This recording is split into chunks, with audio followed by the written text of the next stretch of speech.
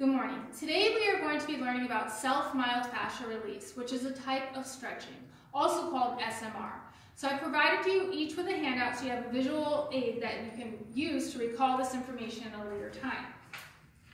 So let's think about stretching. What are two types of stretching that you've learned in the past? Background information, prior knowledge. What do you know about stretching? Two types. Yes. Static stretching, good. So that's where I might bend over and reach for my toes and hold the position to elongate the muscles. Someone tell me another type. Good, assisted stretching. So that's where I might take the client on the floor, have them lie on their back, and add resistance to also elongate. Well, in today's lesson, I want you to be able to tell me two benefits of SMR stretching, so when you would use this type of stretching, as well as tell me two contraindications, so when you would not use this type of stretching, what type of clients is this not appropriate for. Now, let's recall, what is fascia? Good, it's the muscle spindle fibers that surround all of the muscles in the area, okay, and when we work out, they become tight or tense. So SMR is almost like deep tissue massage that we would use, one, to prepare the client for the workout, so we would roll over the areas that we're going to activate to get blood circulating. And two, we would use this type of stretching post-workout because if the client says, oh, I'm sore, this is going to help with their recovery to break apart that fascia.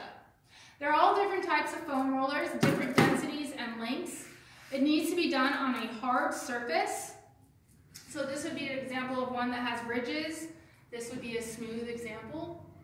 I would not use foam rolling on a client who is pregnant because some of the positions have them on their back, which can, restrict the breathing of the child.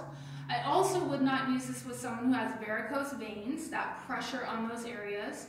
And I would not use SMR with a client who has any wrist issues. So they've given you an idea of a past injury, carpal tunnel, arthritis, any of those. So what you want to do is take the client onto the floor. Today we're going to learn about the hamstring. So, you're going to roll on the targeted area for 30 seconds to 1 minute. So I'm right on the hamstrings, my wrists are here, right? So you see how the wrists are interacted. If they have issues, you cannot do this. If I wanted to add some intensity, I would cross the leg.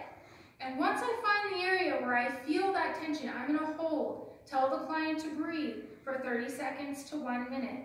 And just breathe into the in and massage.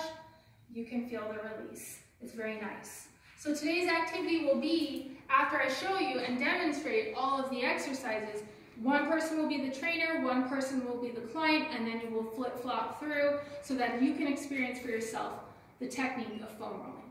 So again, I want you to tell me the two times that you would use this, and also be able to tell me at least two types of clients you would not use foam rolling for. All right, let's go ahead and break up into groups.